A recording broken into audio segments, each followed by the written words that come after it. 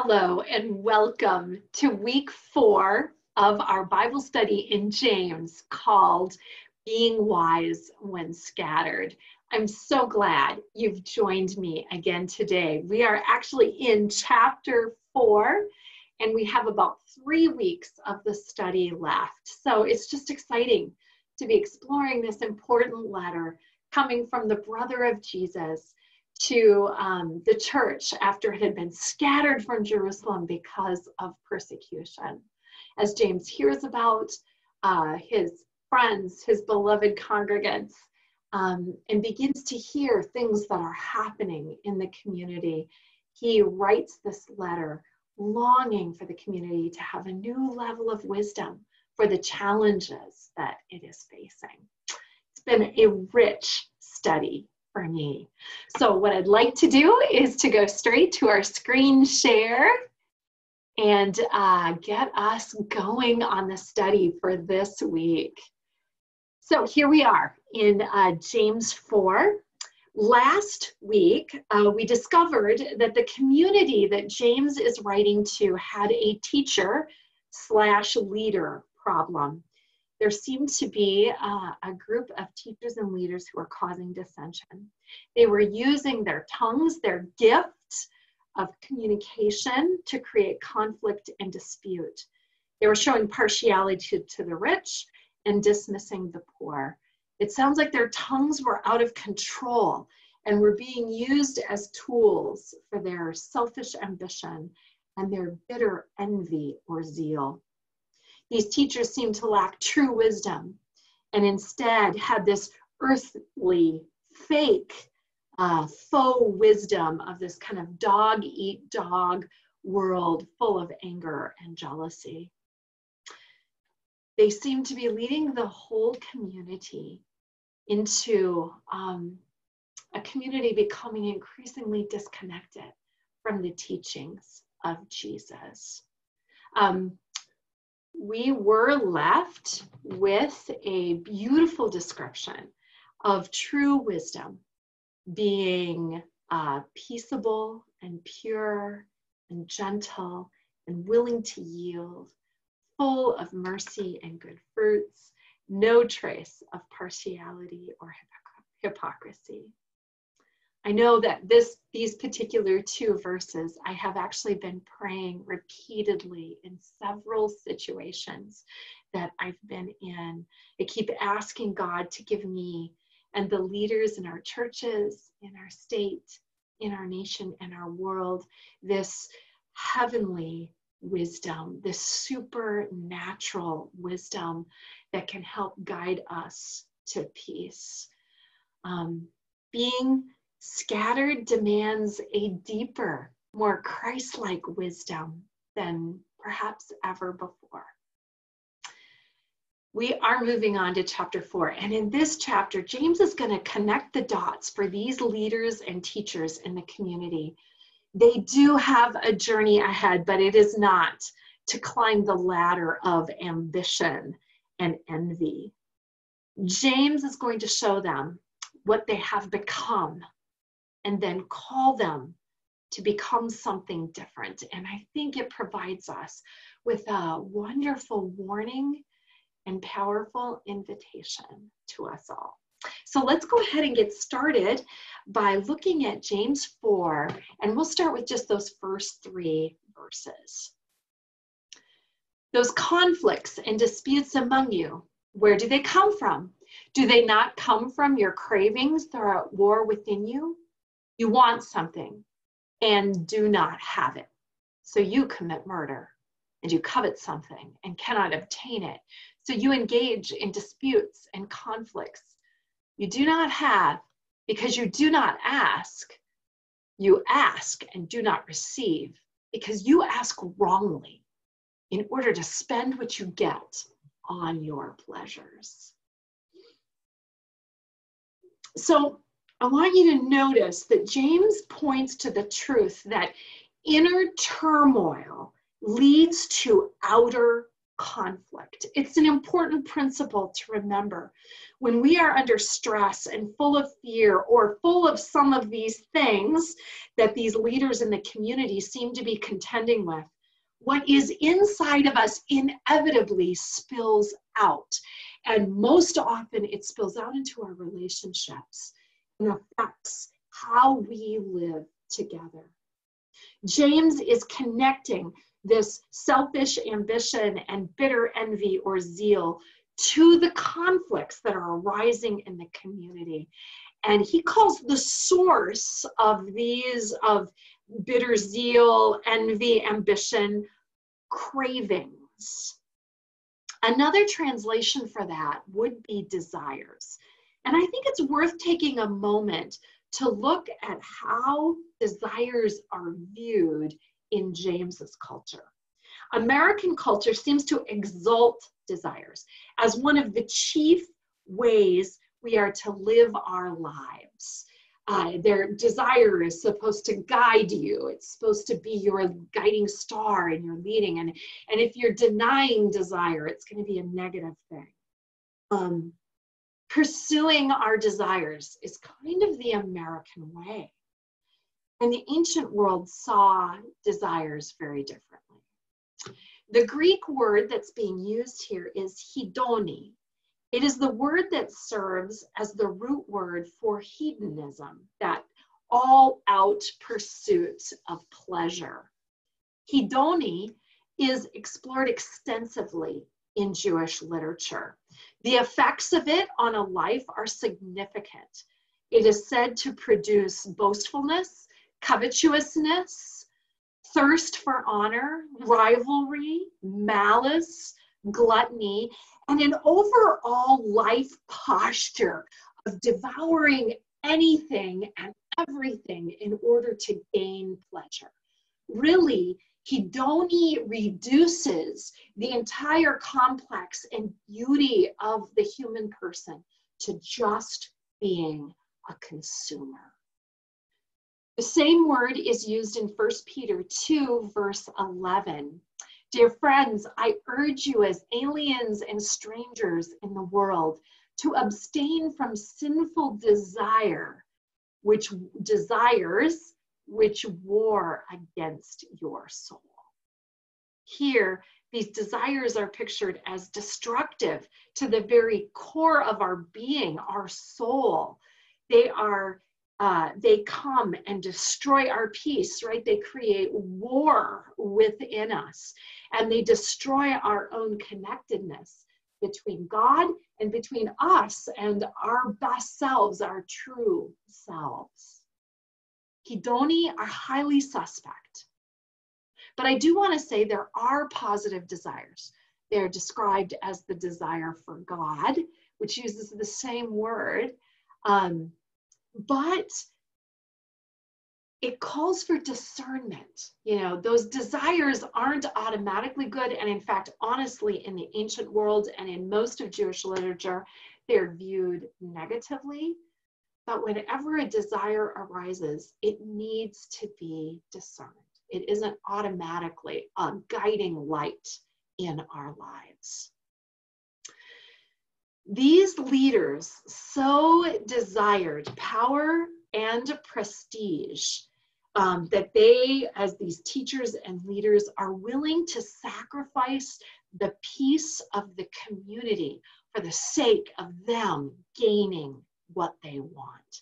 The dissension and factions in the community begin with these leaders whose desires lead them to violence in word and possibly in deed, it would appear. The reference to murder here in verse 2 could be about physical violence. Remember, we've talked about this zealotry vein that certainly ran in the early church, but it also could be about envy and anger, which, if you remember, counts as murder in your heart, according to the teachings of Jesus.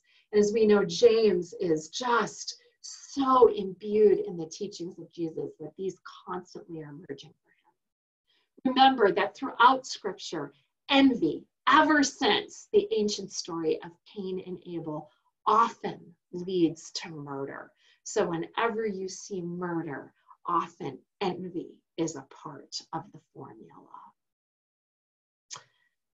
These teachers are told that they don't have because they don't ask. They're meant, actually, if we go all the way back to James 1, verses 5 and 6, they're instructed to ask for wisdom and it will be given them. And again, as a teacher, as a leader, there should be nothing that we desire more than wisdom as we carry out our calling and our duties and our life in the community. These leaders, however, are not asking for wisdom. They actually think they already have it. Now, when these leaders do ask for whatever they're asking for, they are prayers of selfish ambition and of envy. These are wasted prayers that are spent on the realm of their own pleasures. They are unanswered prayers because God is merciful and does not always hand us over to our darkest desires and impulses. Their corrupt motives undo their prayers. Faithfulness and obedience in the Old Testament are the conditions for answered prayer. One cannot pray rightly with a heart so choked with evil as these leaders and these teachers have. These leaders seem to have lost sight of the difference between what they want and what God wants. And James goes on to nail them. Adulterers, do you not know that friendship with the world is enmity with God? Therefore, whoever wishes to be a friend of the world becomes an enemy of God. Or do you suppose it is for nothing that the scripture said, God yearns jealously for the spirit that he has made to dwell in us? But he gives all the more grace.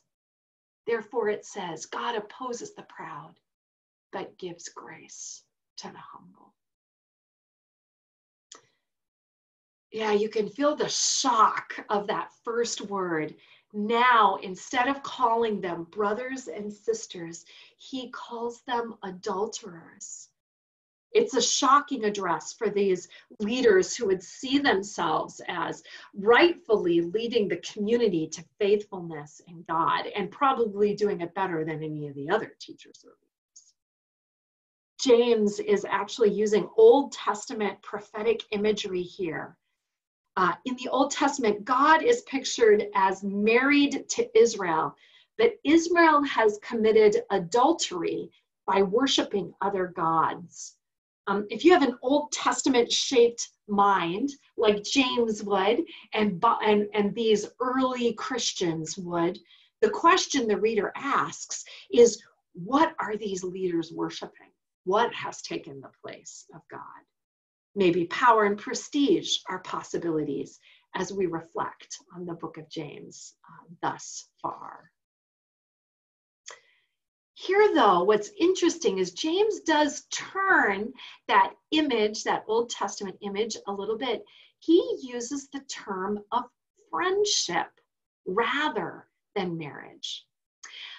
And I want to just pause here, too, to just explore a little bit of what friendship in the Old Testament and in the ancient world was. Friendship was a relationship of deep commitment.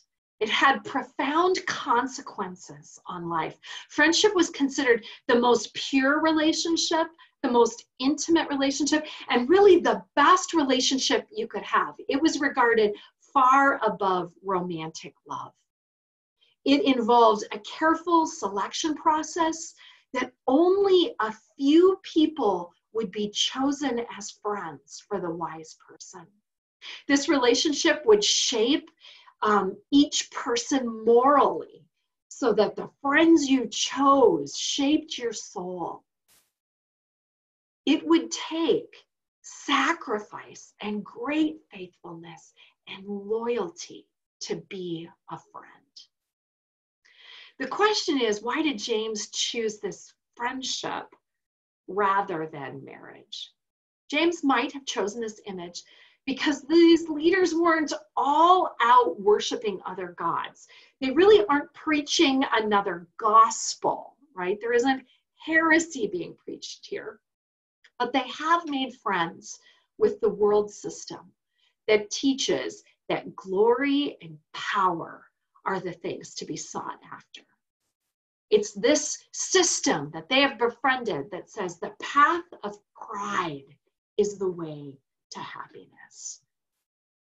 There is a harsh contrast here, where these leaders who should be the best friends of God have become the enemies of God, as they no longer offer the wisdom from above to the people who most desperately need it now.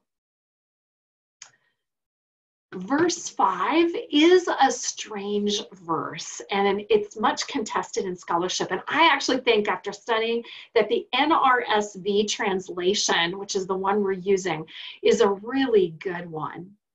The jealousy of God is for connection to the spirit he has placed in us. This is both our spirits as well as the Holy Spirit. We are meant to be united to God. His Spirit friends us. The Spirit binds us, and anything that would unbind us is wrong.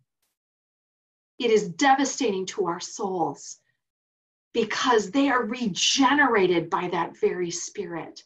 So if the friending of the world is actually the undoing of the source of our life to our souls, we must turn from this path. It is going to lead to destruction. After using this kind of sharp language of adultery and enemy to warn these teachers of the path they're on, he does let them know that grace can triumph over their corruption right now. God wants them to return from this path of selfish ambition and bitter zeal and to return to him.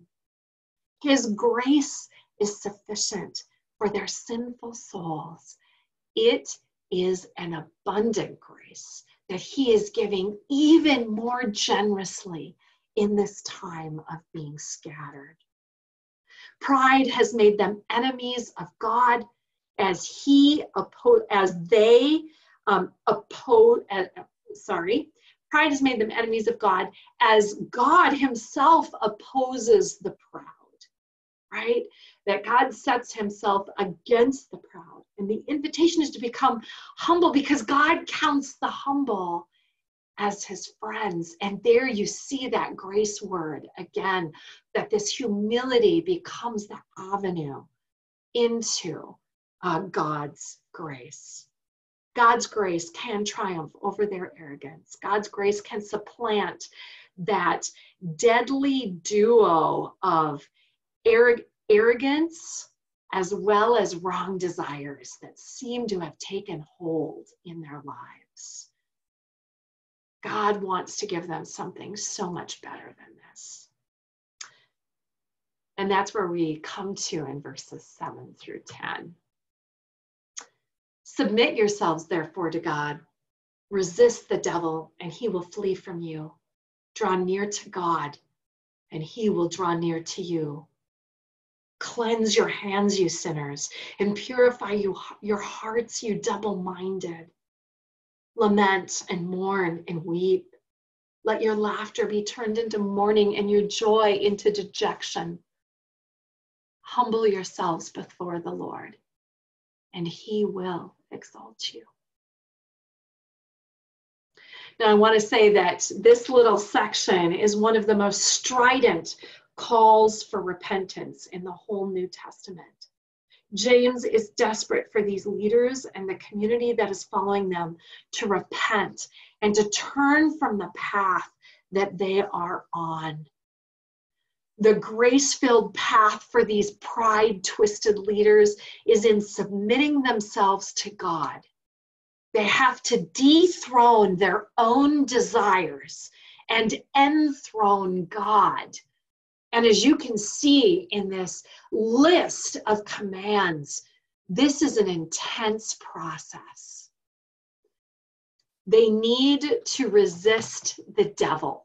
This is military language, and it evokes this cosmological battle going on between good and evil. What's really interesting here is James is wanting them to turn their fight in the right direction. They are fighting the wrong enemy. They're fighting one another, and they're vying with one another for honor or glory or whatever. And he's like, you're fighting the wrong enemy. Resist the devil. He is the one that is going to destroy you. And if you will resist him, he will flee. They are told to draw near to God. And this is a very Jewish concept. The people of God draw near to God, especially in the Old Testament, in order to hear from God, or to reestablish the covenant relationship with God, or to turn from sin.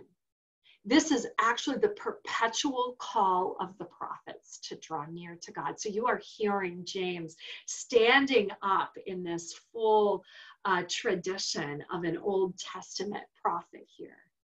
God has one response to his people when they draw near to him. He covers the distance they cannot go, and he draws near to them. He draws near to us. Next comes cleansing imagery, and it's used, when it's used, it evokes these ritual washings the Jewish people were commended to do. Washing your hands and purifying your hearts is a whole person cleansing. We wash away the things that are leading us to death, like envy and arrogance and ambition, by purifying our hearts. And we wash our hands, or our way of living in the world. Our hands are always this work in the world imagery that we're doing. He calls them to a cleansing kind of repentance that includes lament and mourning and weeping. He tells them to let go of the laughter and joy of serving themselves and leading people away from God, because there is a temporary hit to your ego. There is a kind of pleasure of climbing a ladder and gaining recognition. But they must let go of that in order to embrace the true path of service to God. It is a costly repentance, a true grief that cleanses away the cravings that they are living according to right now. Remember, that word lament is used when someone's future prospects are awful and inescapable. So you lament when you realize that what lies ahead feels so bleak and so awful and so terrible. And mourning is what one does when one has lost something precious or something that you counted a treasure. So these leaders and the people who have followed them are being called to lament the path that they have set themselves on, which sets them in direct opposition to God. And they are to mourn the loss of what they have treasured, this ambition and envious gaining of status in their culture. I want you to notice James here. Again, the teachings of Jesus absolutely hang and haunt in James. Here, Jesus' parable of the Pharisee and the tax collector, which is found in Luke 18, it is echoed here. The tax collector, if you remember, and the Pharisee are praying in the temple, and one exalts himself and one humbles himself. And it's surprising because it's the Pharisee, this honored person, is the one who exalts himself, and the tax collector is the one who humbles himself. And Jesus says it's the tax collector that is shown to be more righteous. And it's really Luke 18:14 that says, anyone who exalts himself will be humbled, and he who humbles himself will be exalted. You can hear that here echoing in James's call. He promises them that God will exalt them. This exaltation will look different than the selfish ambition kind of exalting. This exaltation will be the ability to live at peace in a community that is thriving. It'll be the ability to show compassion to the needy. It'll be the ability to control your tongue, and the ability to love your neighbor, and the ability to lead God's people in the path that God desires his people to be on. And James finishes up this call to repentance and new life in the final 2 verses we'll be looking at today. Do not speak evil against one another, brothers and sisters. Whoever speaks evil against another or judges another speaks evil against the law and judges the law. But if you judge the law, you are not a doer of the law, but a judge. There is one lawgiver and judge who is able to save and to destroy. So who then are you to judge your neighbor? Here, James really summarizes again the call to these leaders. They're to stop speaking evil of each other and to stop taking the place of God in their judgments against each other. There is one lawgiver and one judge, and they are to submit to him. James seems to place their acts of judgment against other brothers and sisters in a larger context. These acts of judgment are actually judging the law, he says. Interesting. The law that it is probably talking about is likely that royal law of loving one another. The law is clear about not speaking evil to each other or slandering each other. That's in Leviticus. It is unloving to use language which is meant to connect us and not to harm and shame people. So when you choose to use language to hurt and to harm, you're actually judging the law as being wrong. And in the end, if you judge the law, then you actually stand in judgment of the lawgiver, which is a fearful place. James ends here really with a final call to humility as we speak to and of one another. I think this is important in this time to really heed these words. It's funny how easy it is to judge the motives and the actions of others.